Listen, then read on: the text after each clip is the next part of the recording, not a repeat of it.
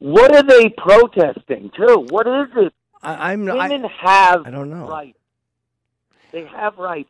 Everyone has rights in this country. It's so stupid. I think they're just trying to draw attention to the fact that there are still measures that they feel need to be taken in terms of a woman's right to choose, inequality in the wages, things like that. Just not wanting to be trivialized in this new administration.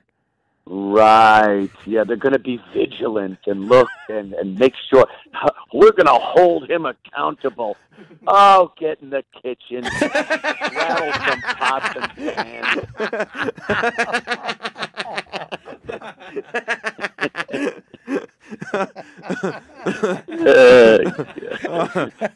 You know what's amazing?